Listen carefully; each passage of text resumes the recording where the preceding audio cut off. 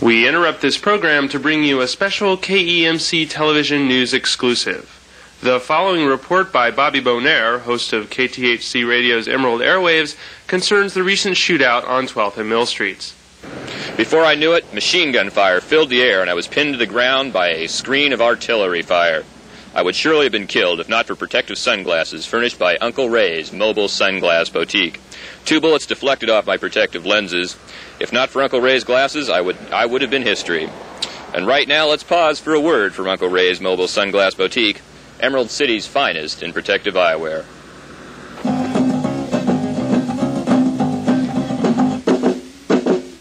Well, look, you don't need money for these.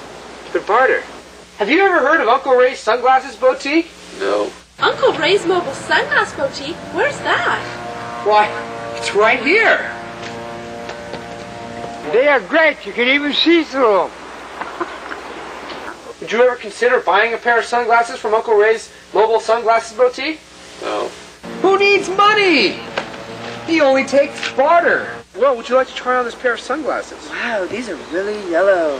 Emerald City! Yeah. The soap opera. You're Eric Clayton. Yeah. Oh my God, I'm so excited. Do you mind if I have a seat? No, this is wonderful. I've never seen you in person. As long as the sun shines, I'll wear them.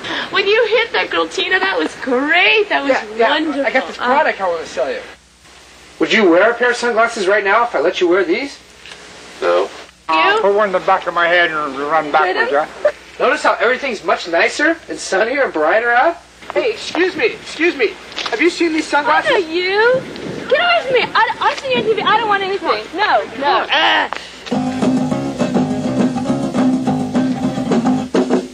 You broke your glasses? I don't care about the glasses. I want to know where Zach is so I can wring his neck. People have... Uncle Ray's Sunglasses Boutique.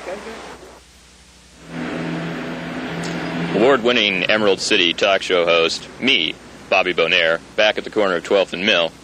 As I was saying, there were probably about 100 of them. Junkies, murderers, insurance salesmen, smugglers, turning this blighted area of town into a combat zone.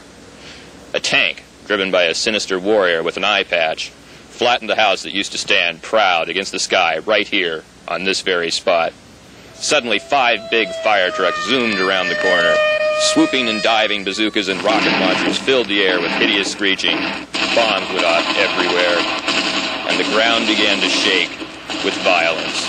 Paratroopers rained down from the sky, and children ran crying for their mothers. I, too, ran crying for my mother, as the underground forces turned their weapons at me, an innocent victim. Sometime during all this, an exchange of drugs was made, and both Bruno Burns and Father Guido Malarkey lost their lives. When I returned to the scene of the crime, with police, sometime later, only the body of Malarkey remained on the ground. All traces of the drug traffickers had disappeared, and this neighborhood was once again the filthy, lower-class ghetto that it has always been. From West Beirut, from the West University neighborhood, I'm Bobby Bonaire for KEMC Newsbreak.